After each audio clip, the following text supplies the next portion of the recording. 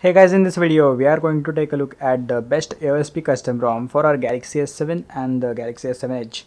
So without wasting more time, let's start.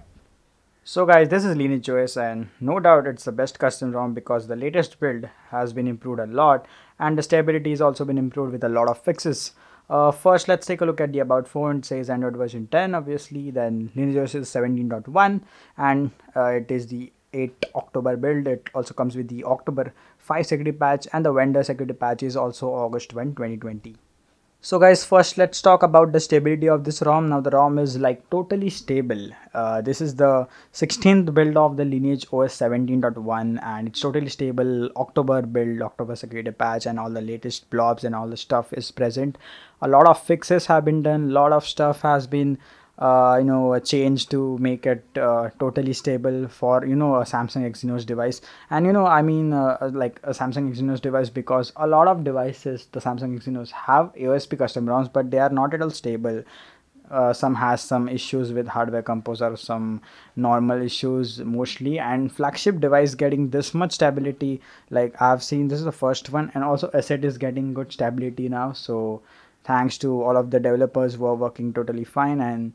And also the S9, the S10 are also getting custom ROMs, so this is really amazing. The flagship devices mostly the budget like the J7 and J series devices was being developed really well, and now the flagship devices like our S8, S9, S10, S7, everything is possible only due to Project Treble, because the new devices are getting updated. You can flash like any GSI, the new GSI, if the Project Rebel supports it obviously. But yeah, you can like actually boot any GSI and then you can try out stuff, so that helps in development. That is amazing, like the developers supporting Project Rebel, and also because of that the AOSP development is improved in Samsung, so that's amazing. And hats off to the devs for working really nice. And also you can donate to them. They're buying a new board from Samsung which cost like 3,000 euros. I will give you Telegram link for that developer and also the link of his PayPal. And please, like, I'm a YouTuber, so I'm just pasting a donation link down there, so you can just confirm to him that if the link is real and then donate to him. Like, no donations come to me, everything goes to the project. You can open the link and you can see the pool which is for like $3,000 or something, and you can just donate there if you want to contribute to the development. Also you can donate to the developer by contacting him on Telegram. I will give the link down in the description. So yeah, that's it for the stability and all. Like, no need to explain everything. Double tap to wake, the hardware composer which is meant to run the UI smoothly is working fine. So yeah, like we can at least appreciate through comments or donating a small amount from our income. So yep, that's it for the stability. Now guys, about the features, I have made a separate video on LineageOS 17 features, like the general features. You can check it here in the I button. But the Samsung S7 and the S7 Edge has some extra features. So into display, we have this, the basic live display and that stuff, double tap to wake, which also works fine. So no doubt here, which is really nice for our device. And we also have the normal tap to sleep and all that hard touch sensitivity stuff. And here we have advanced display, so this display related the scenario, you can change whatever you are doing. And this is accessibility mode, sorry. Inverted, we have color blind. So for color blind people, you can use that. You can it changes the colors which are not visible to them. And then gray, which is your like gray color. Then we have gray inverted, and it's inverted to white because it was black. So, and the normal inverted, and you can just check that gray inverted, which will turn the colors to gray, and inverted, which will invert all the colors. Yeah, it's because it's for some of the people which are I actually have some issues here.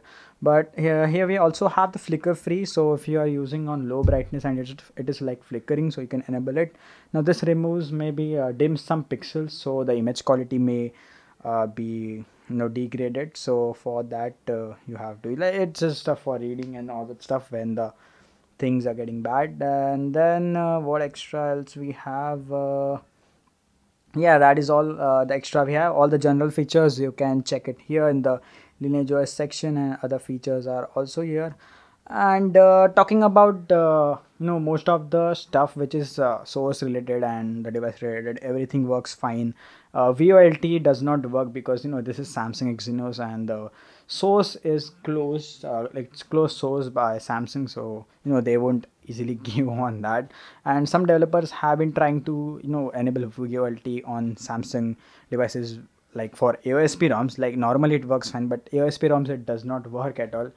So yeah, let's see. I hope we can see it soon on our Samsung devices and people can actually use the Geo SIM card, which is like a VoLTE enabled SIM card, like forced VoLTE. So if you want to use that SIM card, you need to have VoLTE on your device supported. So yeah, maybe those people suffer in India and maybe some other countries where the SIM cards have forced VoLTE in there. So yeah, that depends on the SIM provider.